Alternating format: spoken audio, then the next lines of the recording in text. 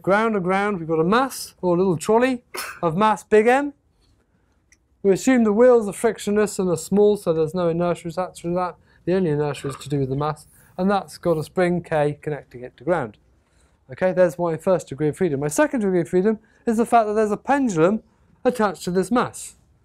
Okay, and to that pendulum is a force, horizontal force, F. Okay.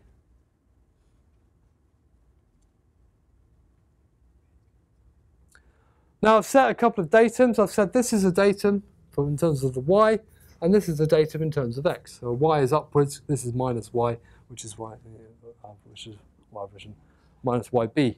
Okay.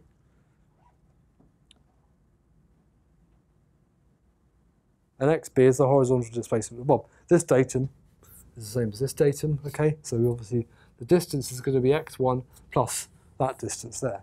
Okay. So let's go through and sort this problem out.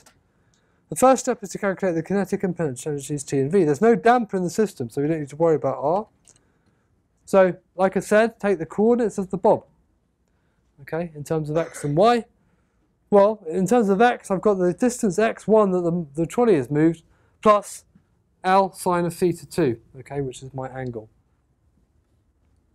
Okay, if I go back here, you can see I've got x1, which is this distance here, and down here I've got the distance between this line and this line, which is going to be L, which is the length of the thing, times by theta, sine of theta 2.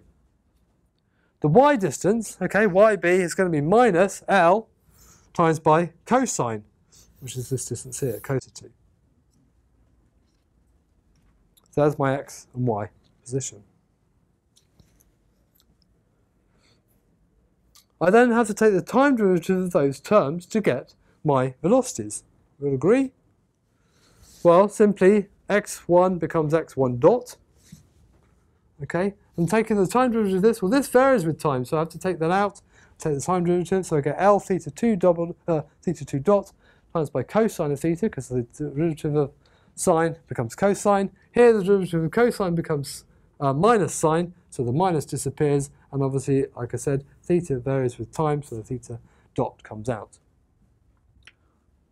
Quite why I've given them 1 and 2 subscripts, I'm not quite sure, but you know, let's not worry too much about that. Now we've got the velocities, we can determine the kinetic energy of the car and the pendulum bob. Remember, the energy, we're dealing with the energy of the system, not of the specific masses. Okay, so obviously with the system, I've got mv squared of the trolley plus mv squared of my mass at the bottom of the pendulum. Okay, so I've got mx1 dot squared. Okay, that's big M. That's the trolley, and then over here I've got x dot b of the bob and y dot b of the bob. Okay, with it times by the 1/2 of the small m. Okay, so I can go through. Obviously, 1/2 m is features in both of these, so I've got these two things. I then substitute in my values for x dot b and y dot b, okay? And I go through and I do a bit of multiplication out, and I end up getting this lot, okay? So that if I do that, you end up getting this lot, okay? And then obviously I can group them again. I get this sort of equation along here. Okay, just a bit of maths and algebra that you can go through yourself if you would like to do so. Fortunately, V is a little bit easier. There's no potential energy attached to the mass except for the spring, so we have to include that. Okay, and obviously mgh is the gravitational potential energy to do with the pendulum. Okay, which is what, as we saw before, minus mgl cosine of theta. Okay. And so T minus V we'll come to in a second. We've got to work out the generalized forces first. In this case, we can observe that it's quite clear that if you've got a generalized force, the one appropriate to x is going to be a linear force. Okay, F is horizontal, therefore x will be pulled in a horizontal direction. And with the pendulum, if you've got a force at the bottom of the pendulum, that's generating a moment, and obviously the moment arm is F is horizontal, so the vertical distance, okay, which gives you the moment, is going to be L cosine theta 2. Now you can do it this way by using a bit of logic and a bit of engineering nous, or you can look at it in terms of work, which is described in the book. Either way works fine, but that makes in terms, this makes sense to me. If I've got a force, obviously x is going to vary with that direct force. If I've got an angle, then obviously the force times by the moment arm will give me a moment, which is the thing to do with angles. Okay, so I've got those two things down there. If I say Q1 is x1, Q2 is theta 2, which is perhaps why I gave this 1 and 2 subscripts. Big Q1 is going to be my force, okay, because that's this one, and big Q2 is going to be that moment that's being created by that force. So, L, T minus V, okay, well there's my T term, there's my V term, and then obviously I've just written it out in long form, taking out these brackets. So this becomes minus 1/2 kx1 plus mgl cosine of theta.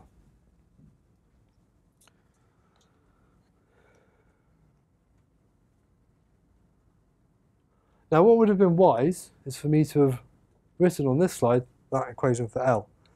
But what I'm going to ask you to do is to look at the equation for L, which is on page 112, while I go through what's on the slides. Okay, so your equation for L is at the top of page 112. Okay.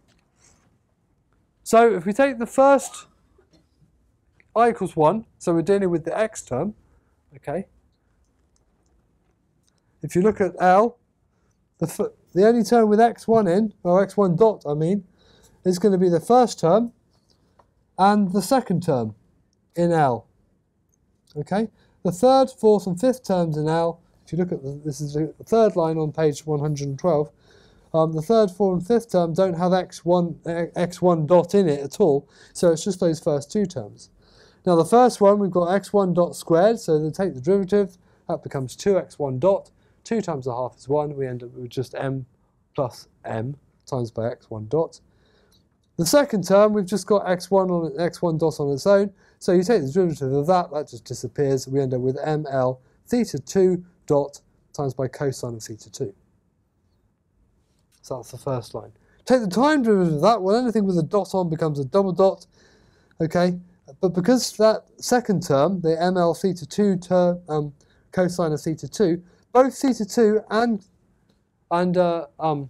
both theta 2 and theta 2 dot terms vary with time, so you've got to use the product rule, which is why we end up with 3 terms for the next line down. Okay? We take the derivative of this with respect to time, I get ml theta 2 double dot times by cosine of theta 2, but this varies with time as well. So I have to take another theta 2 dot out, becomes ml theta 2 double dot, okay? And obviously the cosine turns into minus sign, so hence the minus there. Product rule. Now with L, if we look at the terms in terms of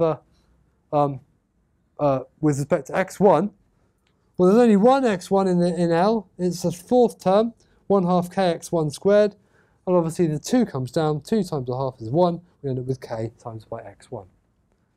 But it's a minus sign because that's minus in L. And so my equation from well, let's do number 2 as well. Okay, same process. So again, if I look at L, the only terms with theta 2 dot in it is the second term, the third term. Okay, so all the other terms disappear. So my second term becomes this. My third term becomes this. I take the time derivative of this. This becomes x1 double dot. Okay. This varies with time as well, so I get ml x1 dot times by theta 2 dot times by sine of theta, and then obviously this becomes theta double dot. Okay, which is where that comes from. And then obviously I take it with respect to theta. Well, that's only the second term and the fifth term in L. So the second term, basically you get this coming out, okay, and the fifth term, again that, this turns into minus sign, and this turns into minus sign, because they're both cosine in the equation.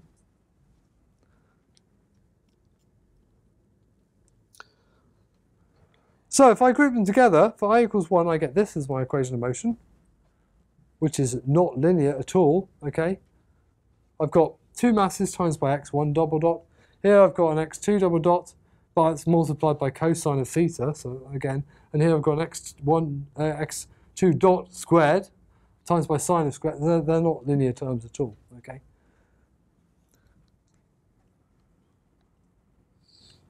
And for I equals 2, okay, you do the same thing.